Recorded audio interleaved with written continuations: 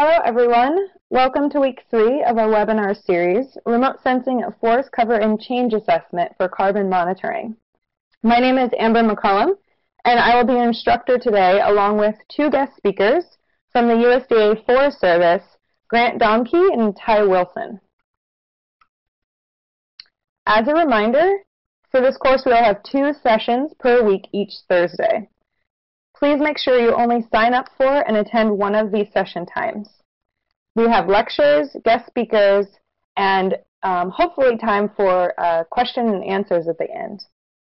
You can find all the course materials on the website listed here. This includes past recordings, presentations, and homework assignments. We will also eventually have each of our presentation materials available in Spanish. If there are any additional questions, you can email me or my colleague Cindy Schmidt at the email addresses listed below. We have 2 homework assignments for this course. The first homework assignment is available on the website now, and it's due on June 30th. The second homework will be made available next week. We have also included the website where you can find the link to the homework in the chat. And I can provide that again if anyone needs it. To receive credit for the homework, you must submit all your answers via Google Forms. You will receive an email receipt of the homework submission after the deadline for each homework. We will then send a separate answer key to all the participants that complete each homework after the final webinar. To receive a certificate of completion, you must attend 4 out of 5 live webinars and complete all the homework assignments. It takes some time to process the certificates, so you can expect to receive those about 3 months after the completion of the course. We had 1 prerequisite for this course, basically knowing and understanding the fundamentals of remote sensing. You can watch our on-demand course that's listed here, which includes 2 one-hour recorded webinars.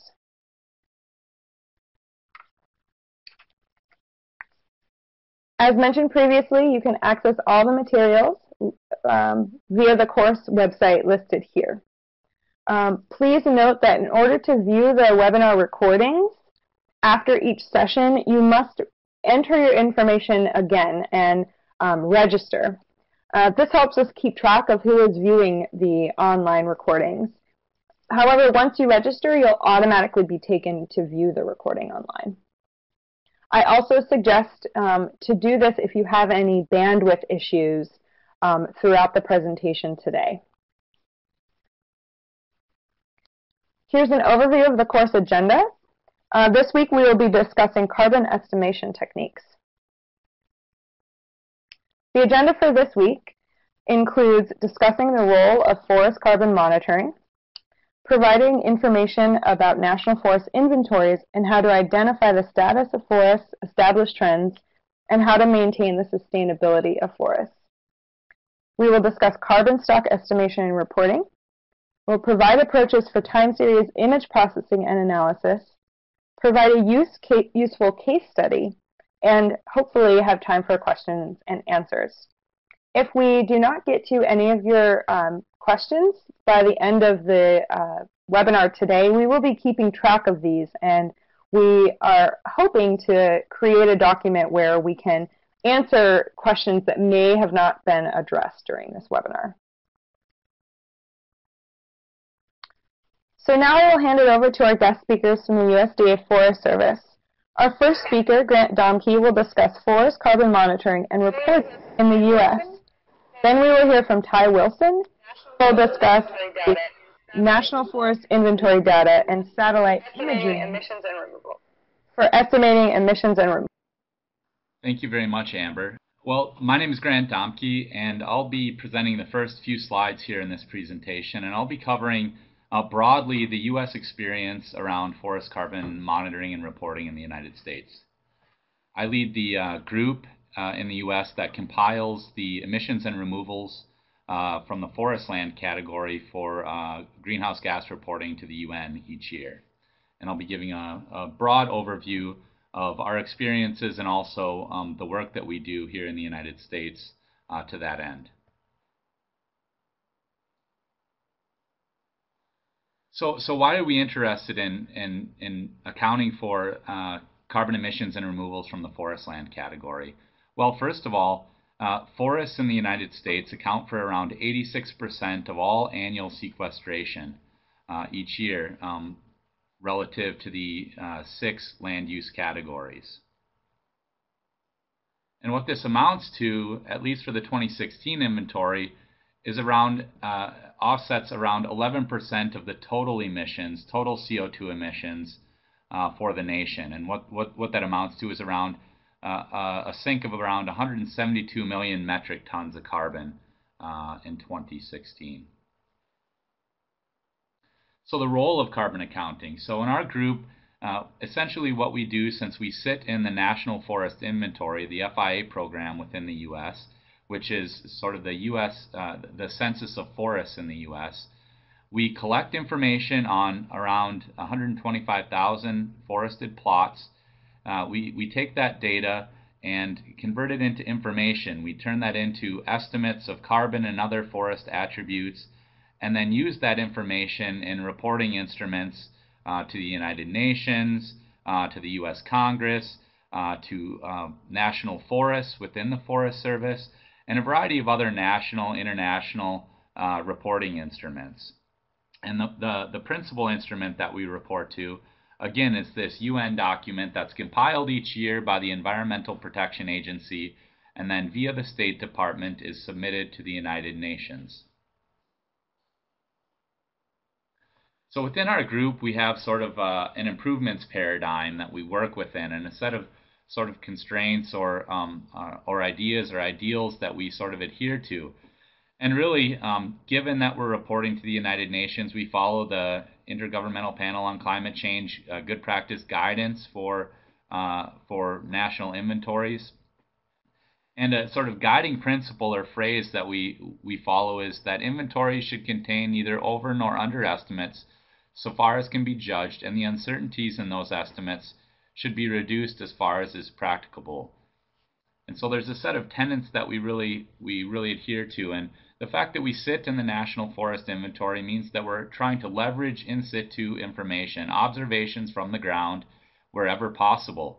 And while doing that, also integrate auxiliary information like remotely sensed information, which we'll be talking about today, but also climate attributes and other variables that might be useful to identify drivers of change.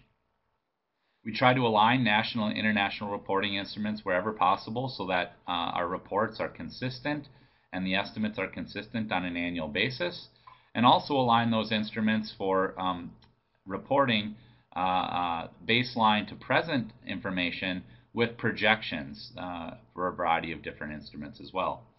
All the work that we do, we try to maintain transparency and open access, so all of the plot information in the United States is available, publicly available, and all of the methods that we use to compile estimates in the greenhouse gas inventory are vetted through the peer-reviewed literature and are published. So you can go out and find the methodology that we use for all of the different approaches during that compilation process.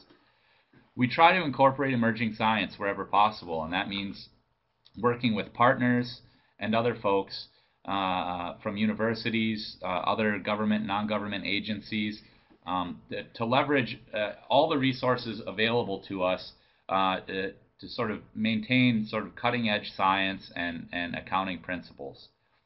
We also are constantly trying to build new partnerships with folks within the agency, but also universities, etc. Again, to keep our finger on the pulse of what's happening out there and maintain and improve the methods that we're developing.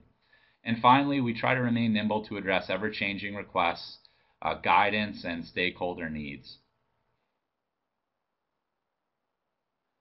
So I thought up front I would sort of define what we mean or what we're accounting for in the U.S. in terms of our greenhouse gas inventory report. And we only include managed lands. And by managed, I don't necessarily mean managed from a forest management perspective, but lands that are influenced in some way by human activity.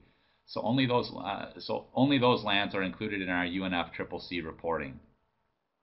All forest land in the the conterminous United States is classified as managed, and southeast and south central coastal Alaska are currently considered in our managed land definition.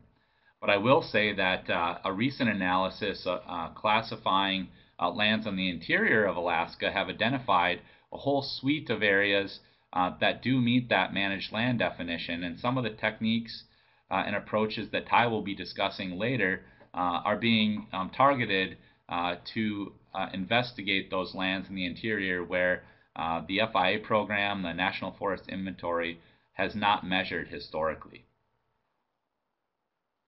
And so there's a really broad definition, and actually it's rather detailed, but a lengthy definition of forest land in the U.S., but it can really be boiled down to just a few key points.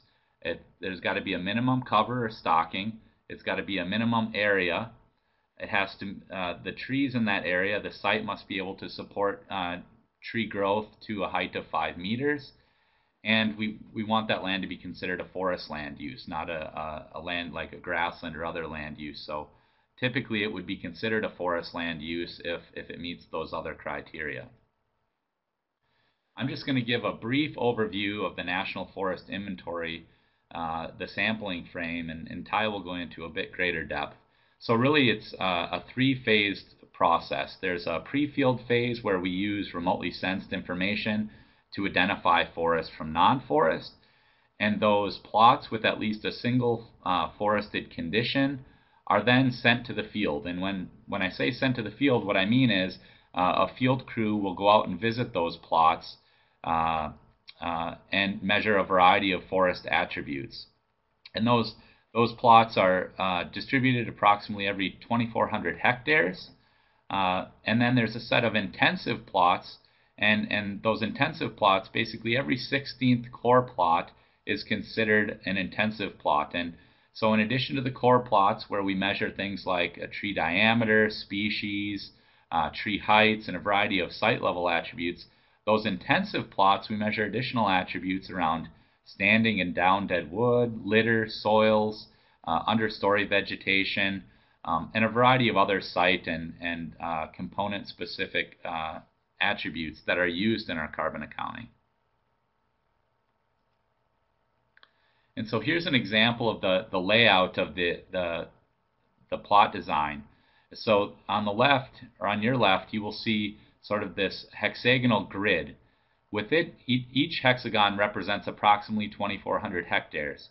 Within each hexagon, a plot is randomly located, and then you can see the sort of scaled version of a plot. Each plot is comprised of 4 subplots, and then within each subplot a variety of microplots and transects are included, particularly on those intensive plots, to measure a variety of site and component attributes. So as I said, there are around 127,000 plots that have at least one forest condition in the U.S.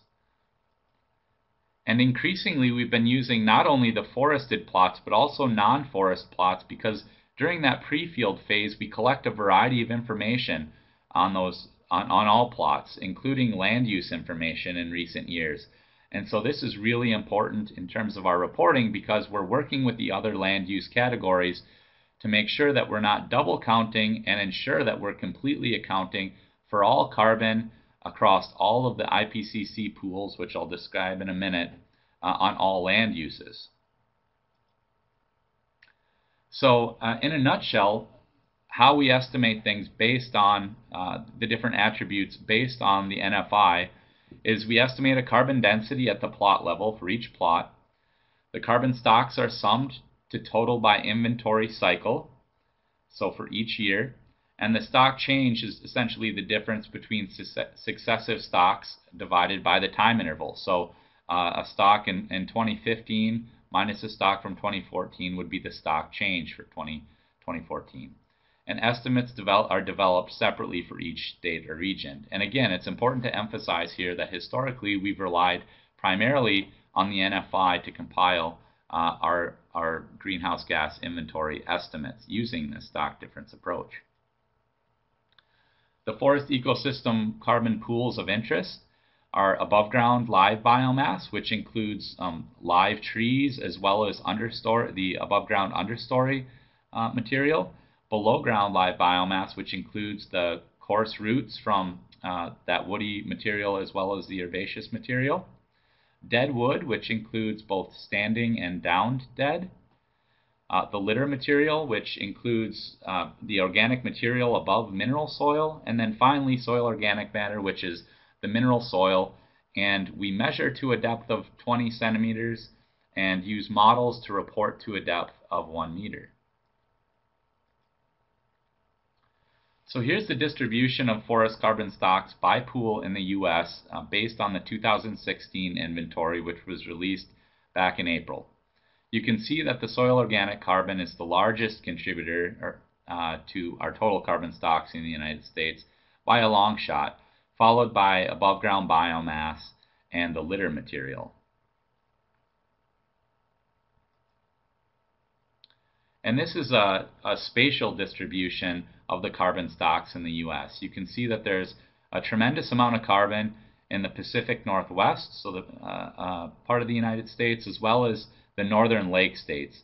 In the Pacific Northwest, that's predominantly above ground biomass driving that the carbon stocks there, as well as substantial carbon stocks. And in the northern lake states, it's driven primarily by soil carbon stocks.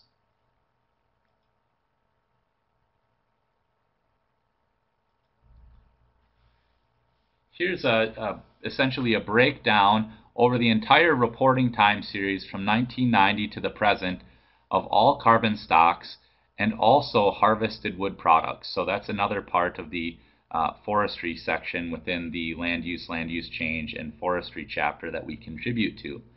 And you can see here that soils is primarily the main driver of carbon stock change, or excuse me, above ground biomass is the main driver of carbon stock change on an annual basis. So sequestration, forest growth is really the major driver in carbon stock change, followed by the other carbon pools, and then to a lesser extent the harvested wood products.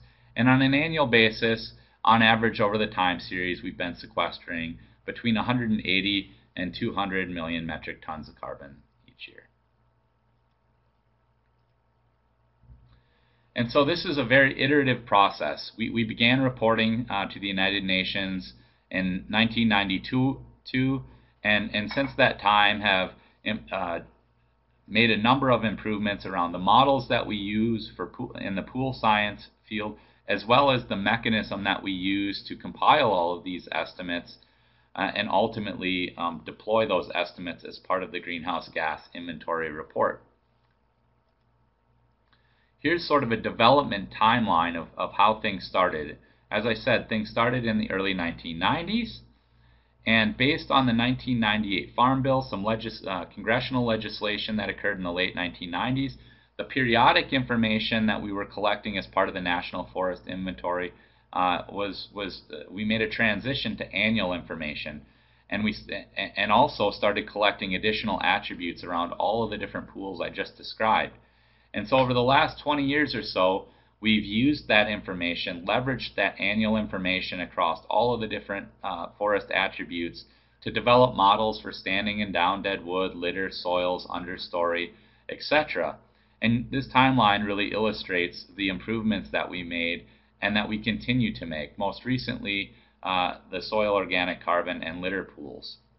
And we're currently in the process of developing a new accounting system which more fully integrates remotely sensed information, which we'll get into in a little bit. As part of that improvements timeline, I said that we've continuously refined the way in which we estimate the different carbon pools or components within the inventory. And recently we've updated the litter estimates based on in situ observations from those intensive field plots.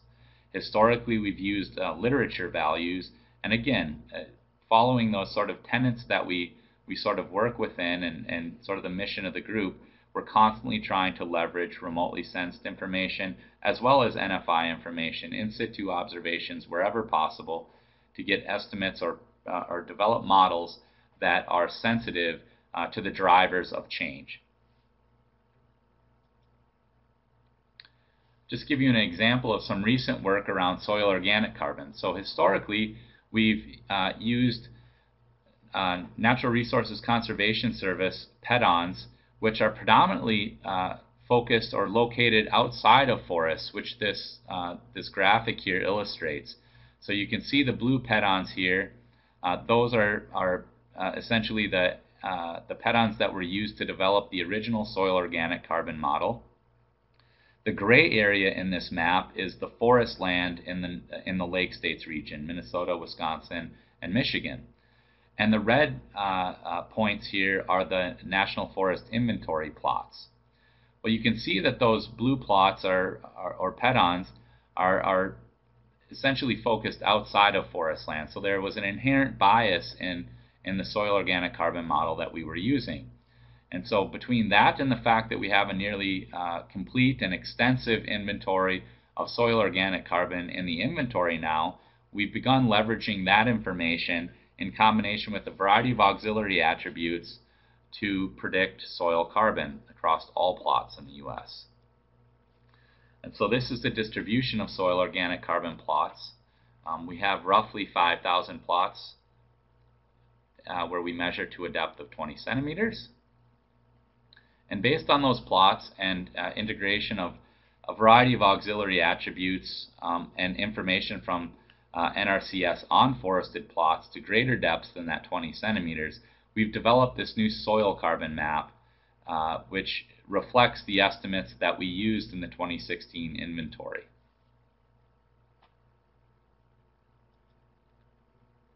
Another major component of the work that we do is interact with the other land use categories, again, to ensure that we're not double counting and also ensure that we are completely accounting for all carbon across all land uses, particularly the carbon that is transferred or lost as a result of a land use change. And so these graphics here illustrate changes in the carbon sink, the forest carbon sink, as a result of land use changes in the eastern United States. You can see that the majority of loss, land use change, has occurred in croplands, and this has benefited the forest land category, but also many of the cropland, much of the cropland area has also been converted to settlement, which is not surprising.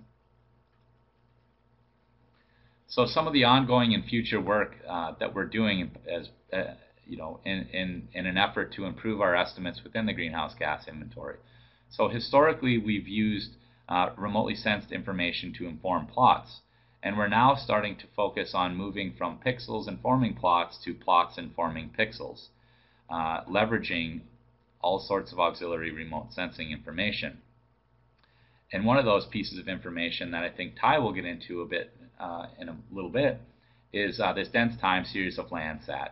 And in particular, we're interested in this to attribute carbon flux to particular disturbances. So while the National Forest Inventory is really useful at a strategic level, when we scale down, the spatial and temporal resolution of those estimates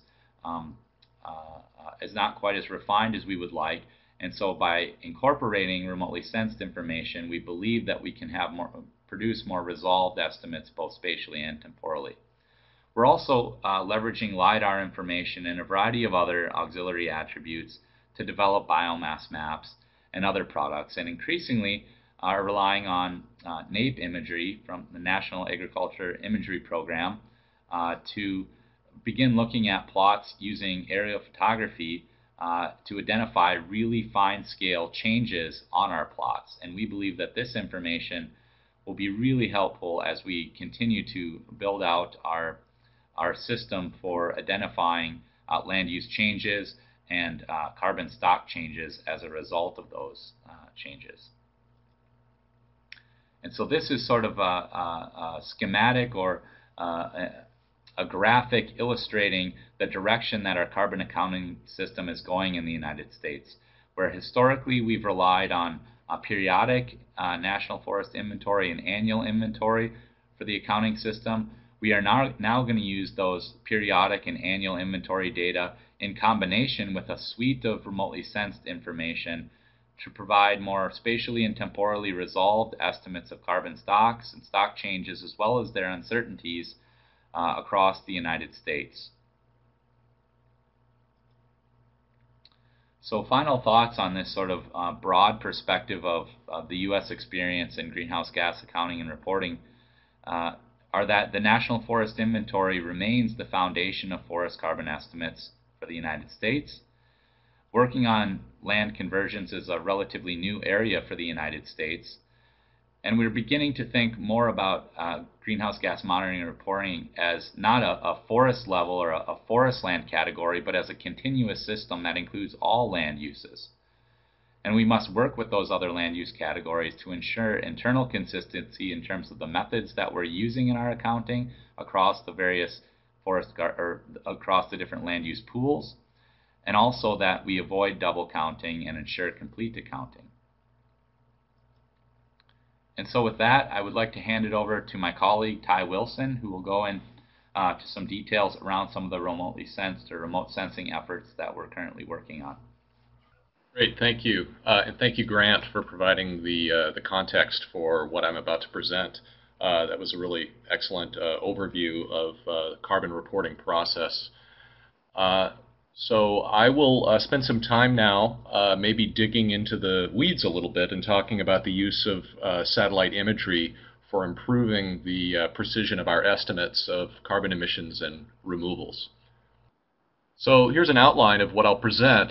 First, I'll just give a little bit of background information on IPCC guidance regarding carbon reporting.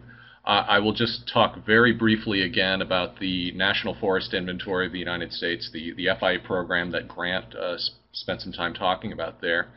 And then I'll talk in a little bit more detail about the use of dense time series satellite imagery, namely Landsat in this case.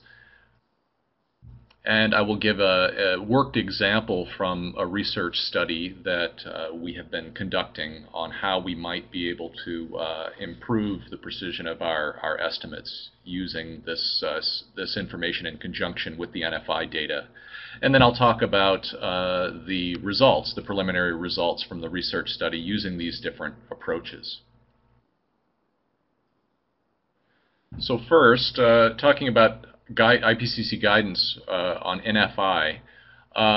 Basically, the guidance is that NFI data are not really required, but they can be used for carbon reporting. This would be an example of using design-based sampling or design-based inference for making population estimates.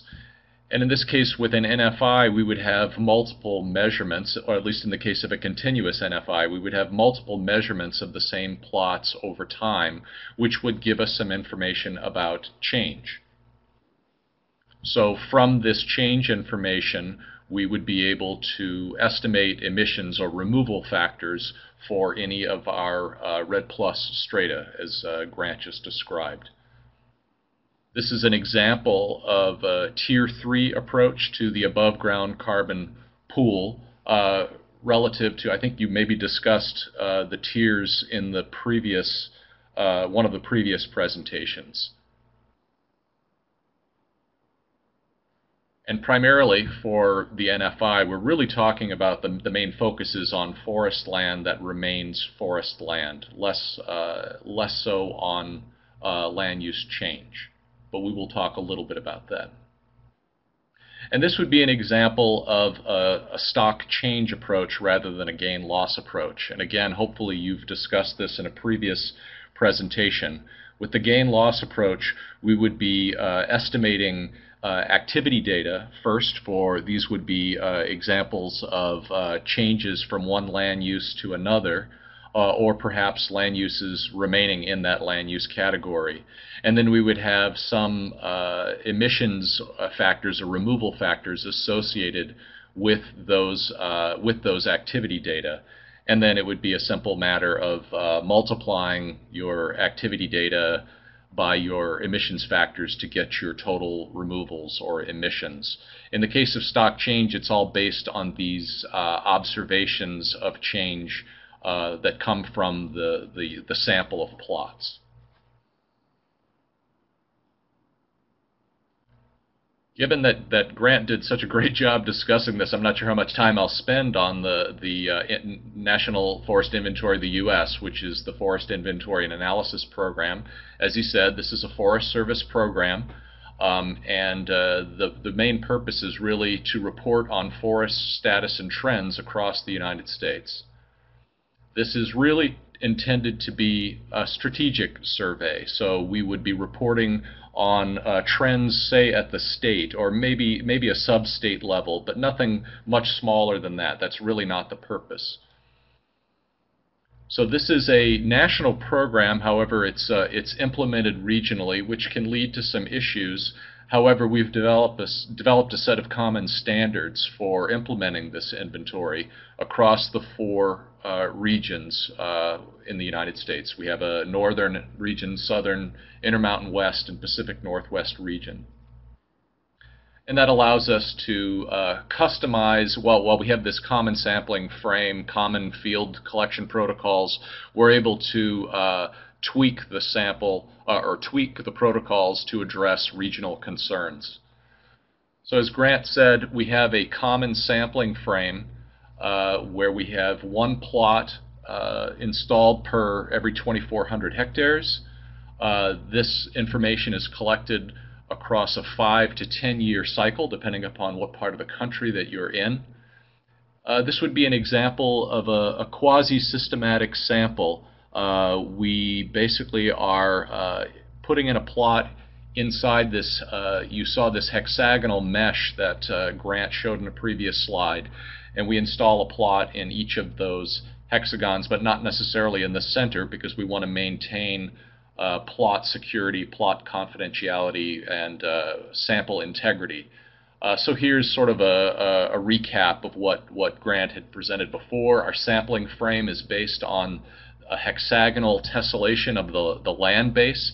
If you could imagine a soccer ball, at least the old-fashioned kind of soccer ball that was made up of hexagonal and pentagonal patterns or panels. If you had a large enough soccer ball that could enclose the earth, and you arranged it in such a way that one of those hexagons covered the contiguous United States, which you see here in the middle of this figure, and then you were to subdivide that into smaller and smaller hexagons, you would basically have our sampling frame. And then in each of those hexagons, we would install one of these permanent plots. As Grant described it before, it's basically a cluster of four different subplots. But I won't talk in much more detail about that.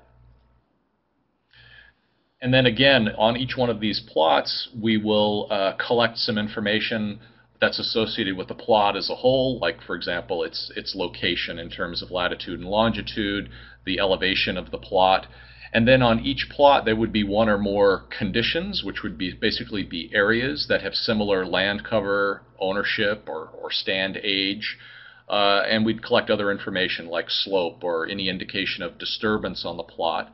And then in turn, on each condition, there might be one or more trees, and for each of those trees we would again make some observations, such as the status of the tree. Is it alive or is it dead? What's the species of the tree? We'd measure its diameter at breast height.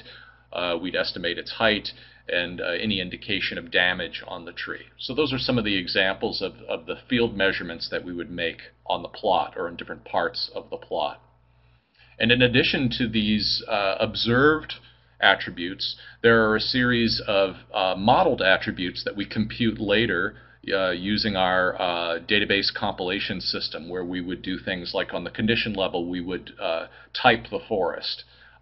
We would compute volume for each tree based on our allometric equations and models. And from those we would derive things like biomass, or in the case of this particular study, different carbon pools.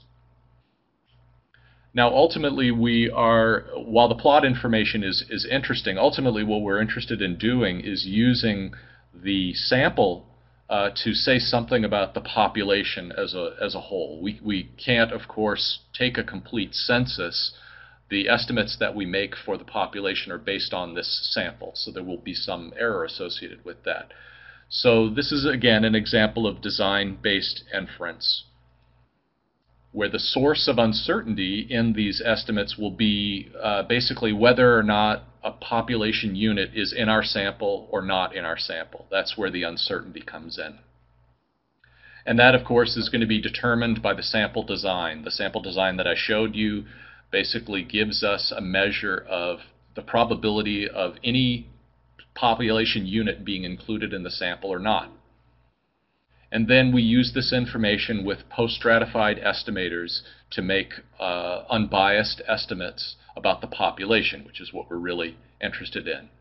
And so for each of our strata, we come up with design weights, and those weights will be the same within each stratum. Basically, it's like an expansion factor. Each plot represents a certain amount of land within a stratum, without getting into too much detail. And we can use the sample then to make estimates of what's the current state of the forest, or if we, in the case of multiple observations of plots over time, then we can say something about change in the landscape. We're talking about a gain-loss approach from the NFI alone. So this would just be based upon the plots, the sample of plots, and the information we collect on those. So this would be not using a map at all. No auxiliary information is used. Another approach would be to use the gain-loss approach, but with the stratified estimator. This is a little slightly different than the post-stratified estimation that I was discussing earlier, and I'll get into this in a little more detail in a little bit here. And this would use a map, but it would use a thematic map, so some sort of classification of the landscape basically into activity data. And like I said, we'll talk about this in a little more detail in a bit. And then finally, we could use a stock change approach with a model-assisted regression estimator. This also uses a map, but in this case it would be a continuous map. So let's dig into this in a little more detail. So these two examples, the gain-loss approach with the stratified estimator and the stock change approach with the model-assisted regression estimator, they both use auxiliary information. They use basically maps, but in different forms. So first I'll talk about the auxiliary information that we are using, or that we are planning to use. I think Grant talked a little bit earlier. He talked about kind of the state of where we are and where we would like to be. And so I'm going to talk a little bit more about kind of where we'd like to be in the future using dense time series imagery. In this case, for this study area, I'm talking about Landsat 7, Enhanced Thematic Mapper Plus data. And I think you talked about this maybe in your last weekly webinar where you talked about remote sensing platforms. So Landsat 7, as you hopefully all know, collects information in 8 bands. The spatial resolution, or the pixel resolution of the data, is anywhere from 15 to 60 meters. Here's a table that describes the bandwidths and the ground sampling density in meters of the pixels, the pixel information, and it's collected in those different bands. And that information is collected, basically any spot on the ground is revisited every 16 days. So I'm going to talk about a data set. It's, again, based on Landsat, but a lot of pre-processing has already been done.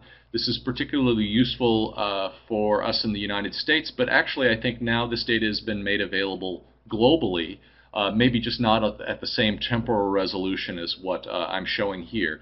But it's a website and data set called WELD, which is the Web-Enabled Landsat Data Set. And this is a joint venture between NASA, USGS, and South Dakota State University. This data has been pre-processed in a number of ways. It's been orthorectified. It has been basically recalibrated from digital numbers, raw digital numbers, to top of atmosphere reflectance, which is a typical pre-processing step that most people would have to do, but it's been done for you. And finally, the data have been composited into a number of different compositing bins, but in my case I'm using the monthly composites, which means for every spot on the ground, or for at least for my study area, We've taken all of the collections within 1 month and produced a composite image from that for that month. So the Weld record is a decade of images. That decade spans from 2003 to 2012, which is particularly convenient for us in the FIA program because that spans, at least for my study area, that spans 2 5-year FIA cycles, which means that I will have observations of plots at 2 points in time, so I can start to look at change over time. So I'm using one Weld tile. You can download tiles that are 5,000 by 5,000 pixels. These are roughly, that's roughly the size of a Landsat scene, maybe a little bit smaller. So my study area, or for this particular example, is one tile. I see somebody who's raised their hand here. Okay, it looks like maybe that was addressed. Somebody else has raised a hand here. Amber, should I try to? Okay, I'll skip these for now. I think we'll get to those in a little bit. So we have one tile. You can see here. This is located in. Yeah, there is a link to the Weld website on the slide, so we can see that. You can see that later. So we're working with one Weld tile in Wisconsin. This is a really complex landscape in terms of LULUCF, that's land use change and forestry. There's a lot of interesting things that have been going on in that landscape over this 10-year period. So we will we'll look at that in a little more detail in a bit. But because we're working with dense Landsat time series, in this case monthly composite data, and we're working with Landsat 7, we've got a couple of issues that we're going to have to deal with. One of the issues is, of course, clouds. And then also there's missing data due to the fact that the Landsat 7, in the case of Landsat 7 sensor, the ETM Plus sensor, the scanline corrector conked out in 2003. And the scanline corrector is really just a small mirror that helps to compensate for the forward motion of the spacecraft. And so when that conked out, it resulted in some of these wedges of no data. That's more apparent as you get further from nadir, which is directly beneath the sensor. So you can see that on the right there. That's an example showing you before and after of the Bay Area around San Francisco in California. So that's one issue that we're going to have to deal with, are these data gaps. Another issue that we'll have to deal with is the fact that since we're especially interested in vegetation in this case, and we know that vegetation is seasonal, responds to the weather, to the light environment, there is seasonality, and we're showing an example of that here. This information comes from the Wide Area Monitoring Information System, which is WAMIS. And this shows, you can see there's a crosshairs there. There's a little plus, a yellow plus that shows a point on the landscape. And what I'm showing there on the right is a time series of EVI. This is from MODIS, and this is showing you the seasonality for that point on the ground over the course of, it looks like roughly 10 years or so. So it's very clear that there's seasonality in the spectral response, or in this case it's a vegetation index. So we have to account for that if we're talking about change, because it depends on when we've made the observation. So the question is, how do we handle the gaps in the data that are due to the scanline corrector or clouds? How do we characterize these seasonal patterns? Well, one thing that we can do is use something called harmonic regression. So we can do harmonic regression of the monthly composites. So what you see down there, this image sequence is showing you, rather than seasonality for one point, like I showed you in the previous slide, this is showing you seasonality across the entire, across CONUS. I think the image on the left is from January, and then the one in the middle is in March, and the one on the right is, I think it's May, June. So you can actually see that different parts of the landscape and different cover types green up, and then senesce at different rates. So that's important information for us to account for. So harmonic regression, in a nutshell, it involves the use of a Fourier series. So the Fourier series equation isn't too scary. It's really just a summation of sine and cosine terms. So what you're doing with the Fourier series is then you're approximating any periodic function. So here's an example.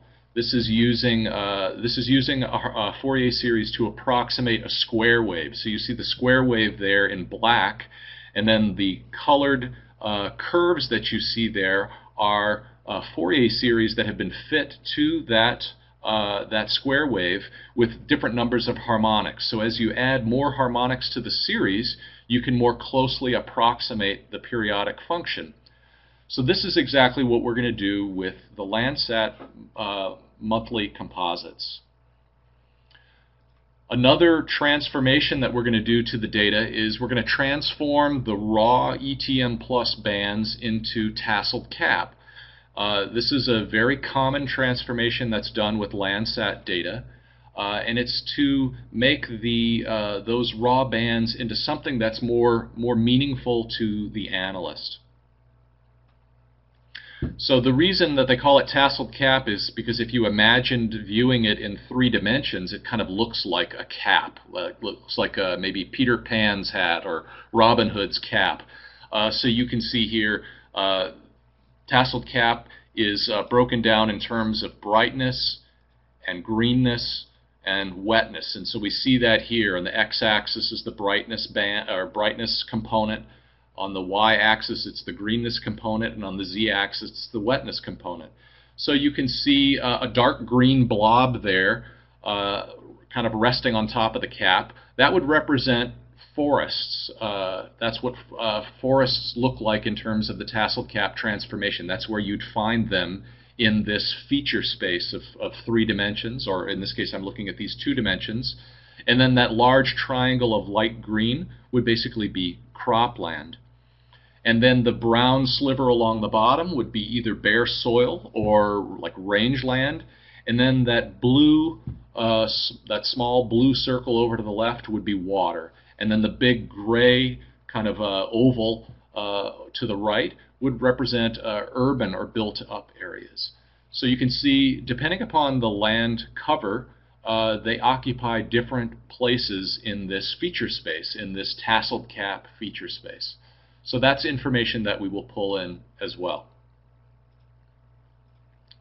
So what we're going to do is use the tasseled cap transformation to brightness, greenness, and wetness. And then we'll look at these monthly composites of tasseled cap, brightness, greenness, and wetness, and fit a Fourier series to each of those. And we're only going to use 2 harmonics per series because really the main purpose here is to capture the overall seasonality of the data. We don't necessarily care about capturing every little bump or jag or wiggle in the time series. We want to get the overall trend. So in this case, I've got 2 5-year periods that I'm going to fit Fourier series to. So I've got 2 60-month periods, right? I've got monthly data and 5 years, so that's 5 times 12 is 60 months per period. And then I've got 3 tasseled cap components. I've got 5 Fourier series, FS is Fourier series, coefficients per series. When you use 2 harmonics, it results in 5 coefficients that you're estimating. And I've got 2 time periods. So in the end, I'm going to be basically, I'm going to wind up with 30 features that I can use to do my modeling or my classification of the landscape. So we have one more issue that we have to deal with, is because I want to use this Landsat information with the NFI data, which is the National Forest Inventory data from FIA, is that the FIA plots are actually larger than Landsat pixels. And here is a figure that shows that. You can see the relative size of the FIA plot to a Landsat pixel. So a simple solution for dealing with this spatial mismatch would be just to use the mean spectral response of a 3x3 window centered on the center subplot. So here's some results. So this is, in this case I'm using, this is time period 1. So this would be from the period of 2003 to 2007. And what I'm showing you here in this RGB image, so red, green, blue image, is the mean brightness, greenness, and wetness for my weld tile.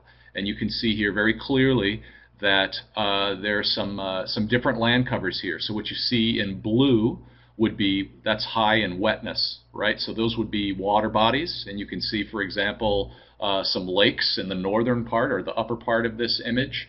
And then red would be brightness, so that would be like bare soil. So you see that in the agricultural areas, which are mostly in the southwest part of the image.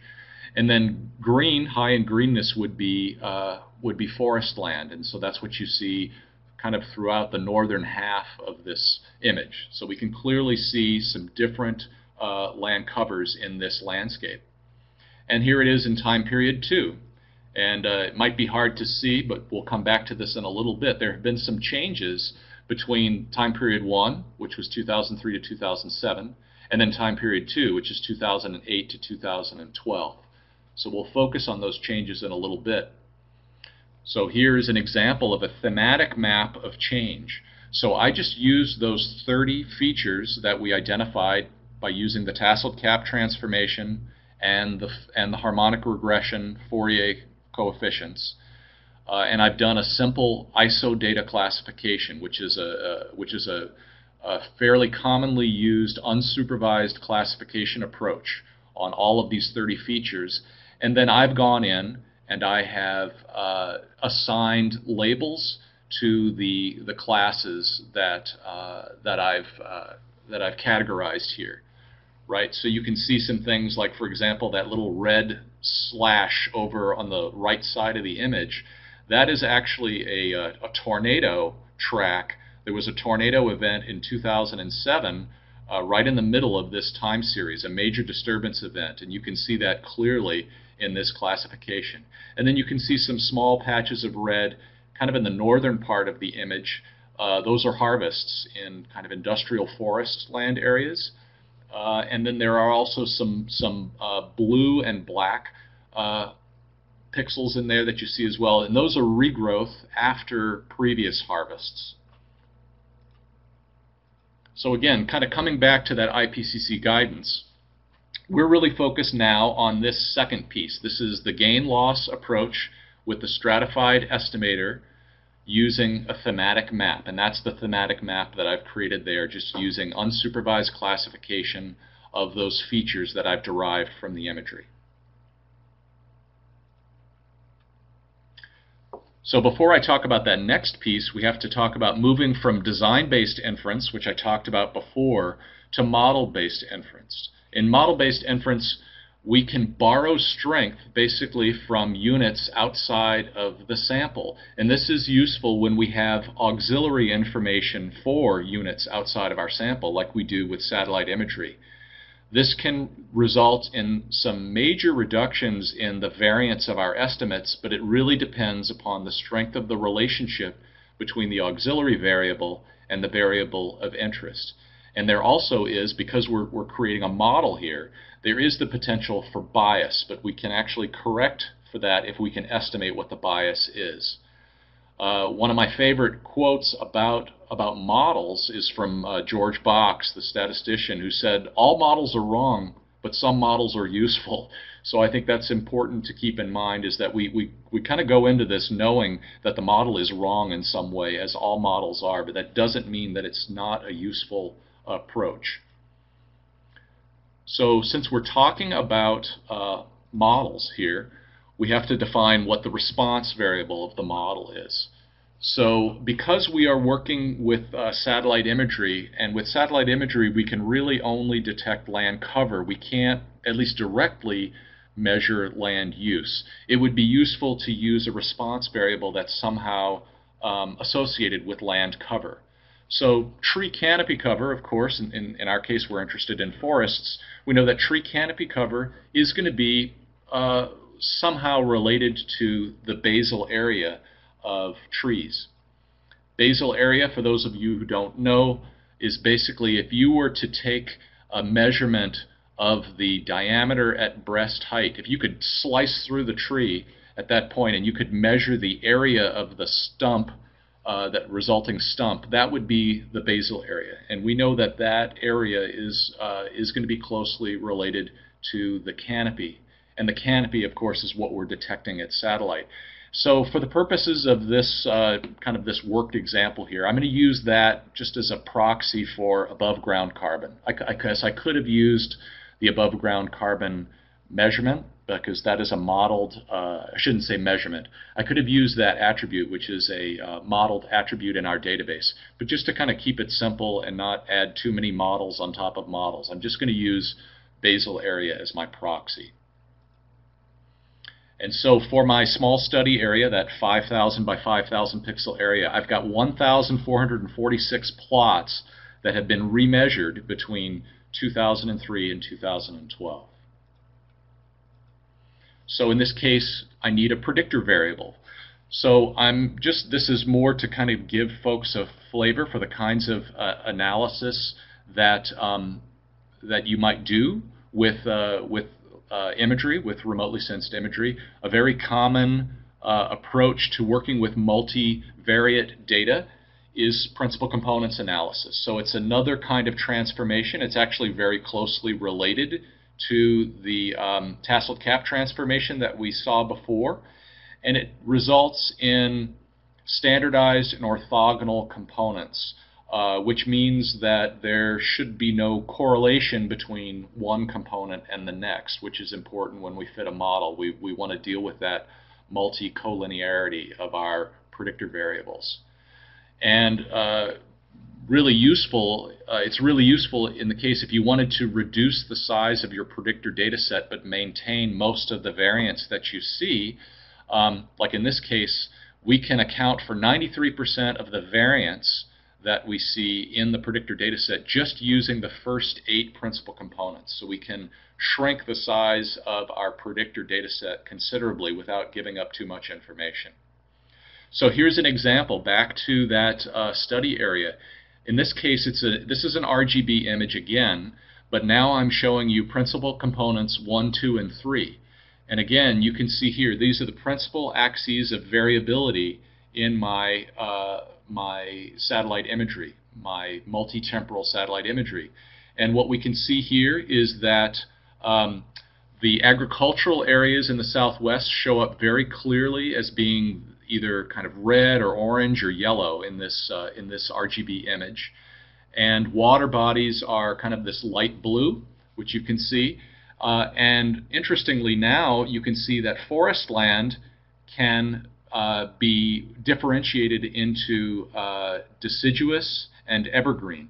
So evergreen forests would show up in green here, and deciduous forests would show up in purple. And then also there are a few other cover types here, like wetlands, which show up as sort of a pink color.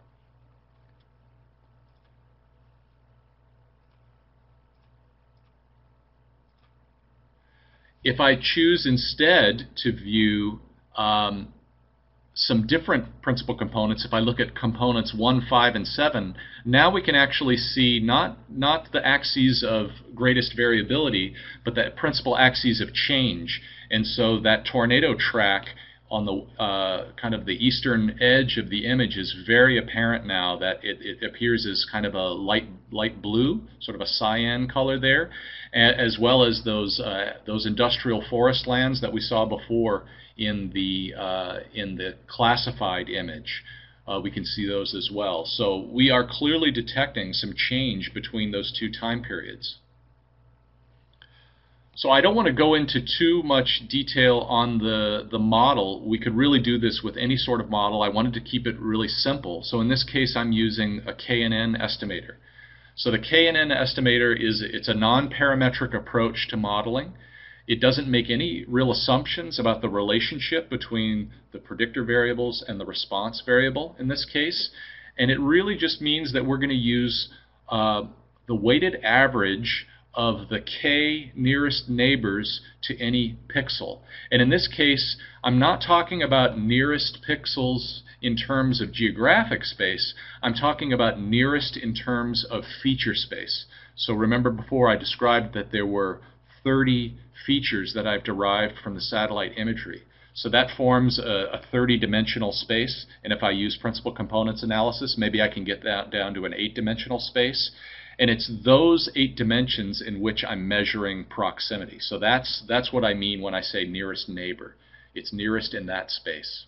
So using the KNN estimator and just the weighted average of the nearest K, in this case K was something like, I want to say 15. So I'm saying what's the weighted average of the 15 nearest neighbors to every pixel in that feature space. If I can pull in the plot information from those nearest, the plots that are nearest in that feature space, I can come up with an estimate. And that's what I've done here. And so this shows you change in basal area between time period 1 and time period 2. So here you can see changes, which would be reductions in basal area would show up in red or yellow. No change would be kind of a light green or a greenish blue or greenish blue yellow. And then positive changes, so increases in basal area, would show up in blue.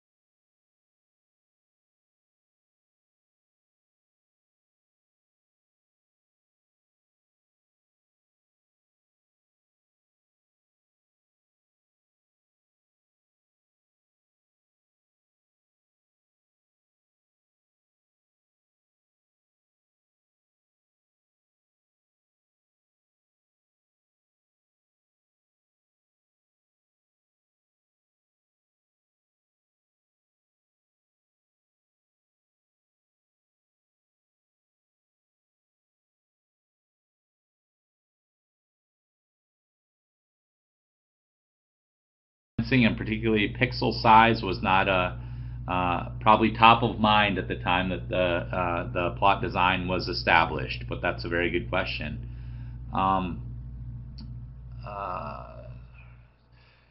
The size of the workforce that carries out this sampling and how many plots are typically sampled each year. Great question.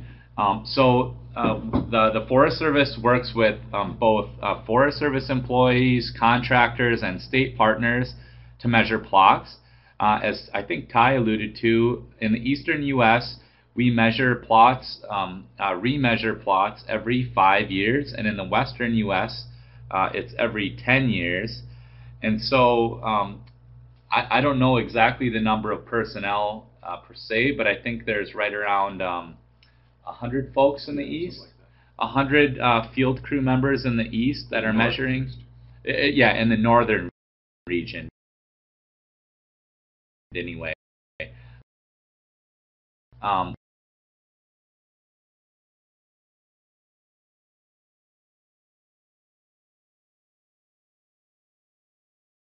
Which is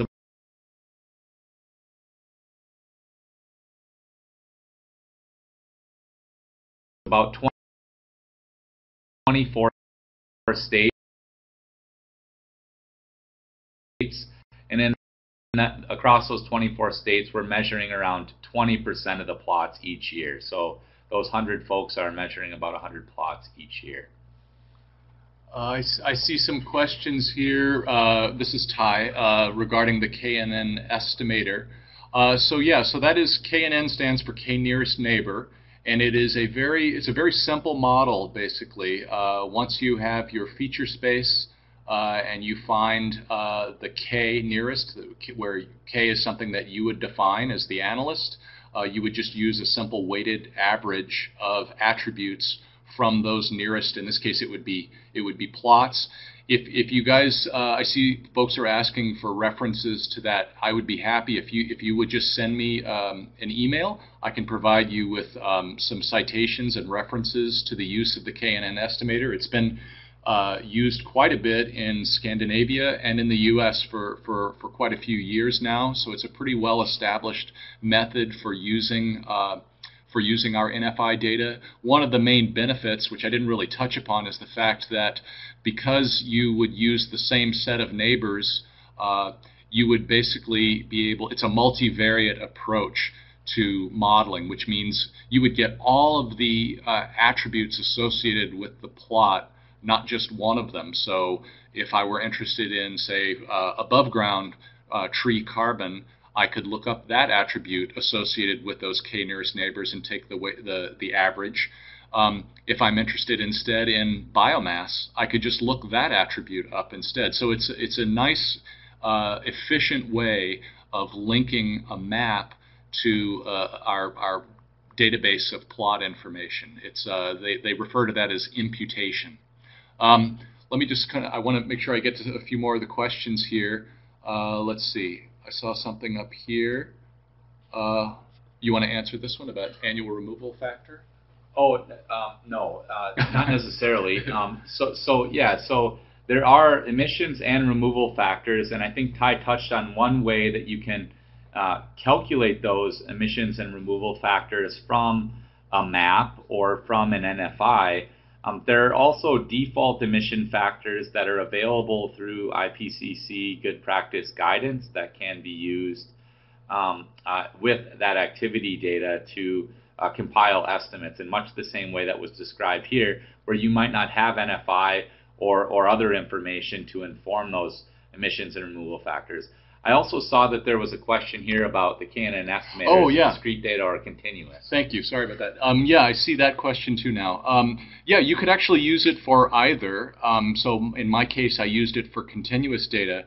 But you could instead, that weighted average, it basically could then amount to a series of votes. And each of those nearest neighbors basically votes one way or another. So for example, if you wanted to use the plot observations of land cover or land use, you could basically then use each of those plots casts a vote. If that nearest neighbor was categorized as cropland, if more of them say it's cropland than say it is forest land, then you would classify it as cropland. So yes, you can definitely use it for discrete data as well. There are some studies that suggest you might want to increase the value of K if you're producing a categorical map rather than a continuous map. Looking else, let's see what else here.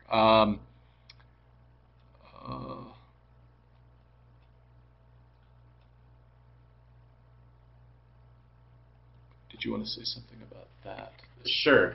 So there's a question here. Can you elaborate a bit on this statement, moving from pixels informing plots to plots informing pixels? So under the current framework that we use in the greenhouse gas inventory, and actually that we use within the National Forest Inventory, we use satellite imagery, remotely sensed information, or products derived or obtained from remotely sensed information to stratify our population, our estimates, which is essentially a variance reduction mechanism. It reduces our overall variance. And that's the way that we've incorporated remotely sensed information to this point in time. What we're proposing is that we would begin to use the plot-based information to inform the pixels, to inform what's going on in each pixel, to arrive or develop emission factors for each of those pixels. So really kind of flipping the use of that remotely sensed information on its head. Someone also asked a question about loss of information due to the stripes from the scanline corrector off condition. Yes, that is true, but however, using the Fourier series and harmonic regression, you're actually able to recapture a lot of that information from that model. If I wanted, I could probably create then sort of a modeled, like let's say we were interested in vegetation index or NDVI over time. You could then produce an NDVI image at any point in time. And of course, again, like we talked about before, it would be a model and therefore it would be wrong, but we could estimate the bias in that model. So while, yes, there is some missing data there, the Fourier series helps to recapture some of that information. It's more problematic if the missing data happens to be at the peak or at the either the maximum or minimum in the series. That's when it's more problematic, and there's really not a lot that we can do about that. But if the data is missing at any other point in the time series, the Fourier series does a really nice job of filling that in. Yeah. Sorry, we're just trying to quickly answer as many of these as we can here.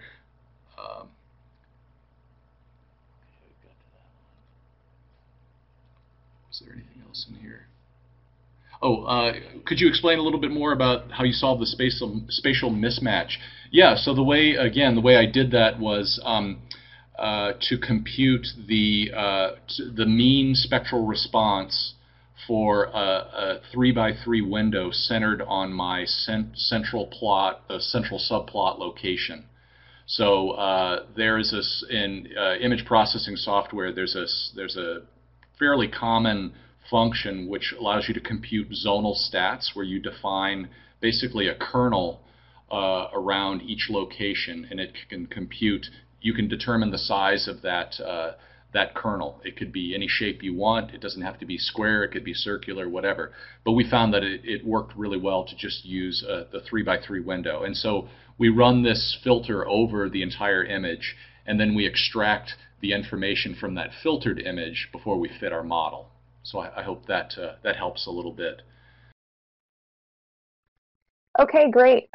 Thank you, Ty and Grant, again for the really informative presentation and for joining us today and answering our questions. And thank you all for joining. Just as a reminder, next week we will be discussing accuracy assessments, and we will have our guest speaker, Pontus Olfason from Boston University. So thank you all again.